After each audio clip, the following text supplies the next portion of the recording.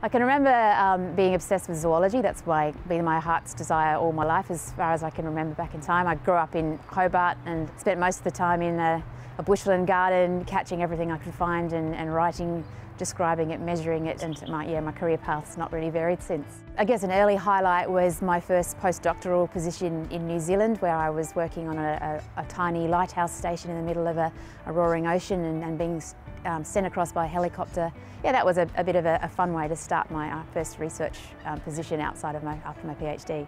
We're basically in an extinction crisis, as we all know. So the sixth mass global extinction is underway. So the kind of work I do is on threatened species and understanding the major threatening processes, and the big one I study is climate change. So what we're doing is trying to work out how to allow animals to persist in the wild and how we might need to assist their adaptations. Well, I mean, there's many gadgets that I can play with now that I didn't have 20 years ago, but I mean, fundamentally the mobile phone. Working on sea turtles, we've been excavating their nests and actually getting 3D models of the nest shape by simply putting a phone and scanning the phone. I would say if you're interested in zoology and botany, then this is the time to start. Do as much biology that you're enjoying at school, but don't worry too much if you want to do other things. You can start biology at university from scratch.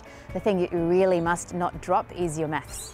So maths is something that's integral to all science, and biology is demanding on mathematics abilities as many other fields of science.